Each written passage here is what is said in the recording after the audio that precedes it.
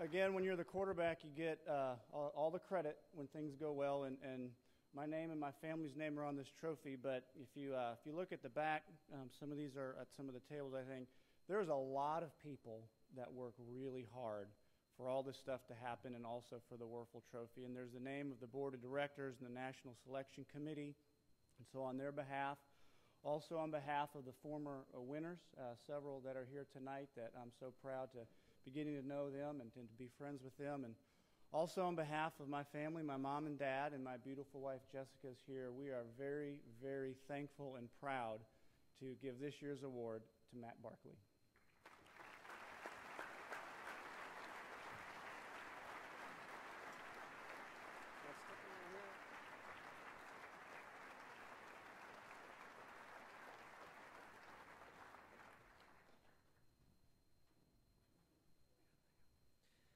Well, thank you, Danny, and everyone involved with this process and the All Sports Association. It means a lot to be here to represent Danny's name in this award, and all the past winners who I look up to after only knowing some of them for a short time now. After getting in here the other day, they already seem like they could be mentors of mine or a family.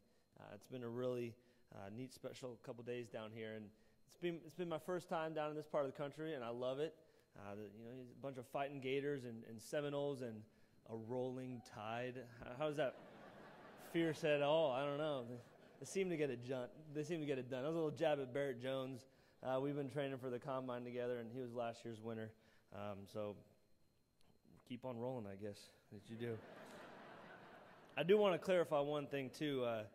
This is not garnet and gold. This is cardinal and gold, okay? Where we come from is cardinal and gold. Just wanted to get that out there.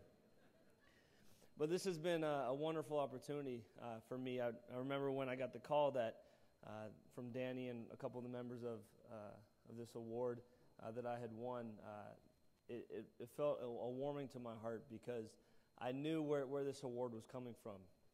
And I grew up, once I started playing football and learning about the game, learning about Danny as a quarterback, I only recently kind of really realized what he's done in the community and what he's done in New Orleans, Atlanta, with those neighborhoods that are pretty similar to where I go to school in USC, in Watts, in South Central LA. Not great areas, but he's been a presence in those areas. And it was encouraging to hear that. I was honored with this because this season, as a lot of people have been saying, hasn't gone the way that I expected it to. It wasn't the best season, all that stuff. But I realized that I was, being rewarded for something that's bigger than football.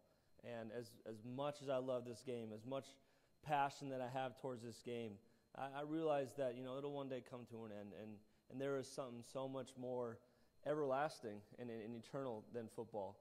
And so to be recognized, for the work that we've done across the world with missions trips and in my backyard at USC, it really meant a lot to me. And like Danny said, the quarterback usually gets all the praise and usually takes all the blame.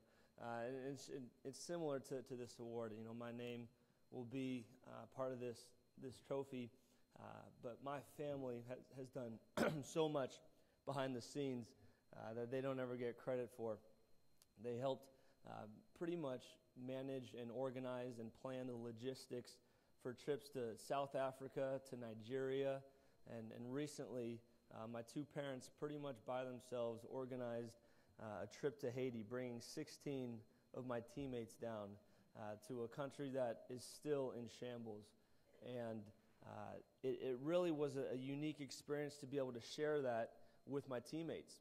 And you go through college and you create friends, and you really spend the most time with the guys that you're playing football with. And I probably saw them more than I did my own family. And to be able to go down and to serve in Haiti, to build houses, we were able to bring down a ton of school supplies, soccer equipment, and we built 4 houses for families whose homes were destroyed by the earthquake. And to be able to do that with my teammates, the guys that you grind with, that you're out there on the battlefield with, to be able to drop everything, to leave LA, the hustle and bustle of Los Angeles and to escape into this mode of service was something that I'll never forget. You know, God tells us, commands us to serve, and it's for a reason. It's not for our own health. Although I do believe it is proper for your soul. Serving, I've learned over the years, has really allowed you to step out of your comfort zone, to gain perspective. It instills humility and an attitude of giving that as a quarterback and as someone, you know, in the public eye, you lose track of that sometimes. When all eyes are on you and the pressure's on you, you don't get that sense of service. So I'm thankful for my parents for instilling that in me and really allowing me to go on those trips and to serve like that, to not have to talk about football, but you get to talk about football, as they call it, where they get to kick a ball around. And just to gain that perspective, when we went to Nigeria, Brittany was actually on that trip. She's a soccer player, and her whole soccer team donated a ton of soccer balls for the kids, and we brought over about 20 balls, and we were giving them to kind of each village that we went to. And it astonished me how overjoyed these kids were to get one soccer ball. And it was during a time at USC when we were going through the sanctions and the whole NC2A scandal and no bowl games, and it seemed like a pretty depressing time at USC. But during that moment, God really showed me to be thankful for every single time you get to step on that field, for every time you get to hold a ball, like these kids were. We gave them a soccer ball or to the chief of that little village, and it was like you were giving them a pot of gold. And God really just kind of opened my eyes to realize how special each moment is in football. And so I've really taken that to heart. But it just reminded me of Danny's story, a verse from Matthew 25:40, whatever you did for the least of these brothers and sisters, you did it for me. And Jesus talking about, service in the ultimate way of forgetting about yourself and taking a kid up off the street or someone who looks up to you and really encouraging him, taking time to share the gospel if that's it, or just to build a relationship and be there for them.